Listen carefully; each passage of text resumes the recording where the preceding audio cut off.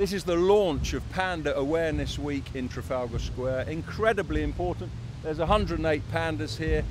There's that number in the Chengdu Panda base in central China. They started with 6, with 25 years of breeding. They now have 108, and everyone's really excited about that. I'm involved because I love pandas, and I want everyone in the world to love them too, which is why this campaign has been launched. We're going to schools to tell children about giant pandas. You know, they're a tremendous symbol for China, and you know, a bear that feeds on bamboo, they're an extraordinary creature. Conserving pandas is very, very important, because if you save them, you save the habitat they live in, the bamboo forests, and a multitude of other animals too.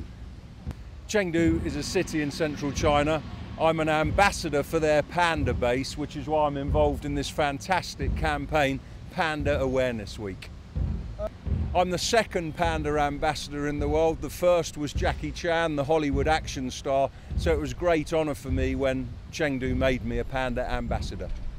London was picked to launch Panda Awareness Week because of the links between China and Britain, especially with the Olympics. The pandas have caused a real stir in London today. There were kids cheering, a big audience gathered. It really was a very impressive sight.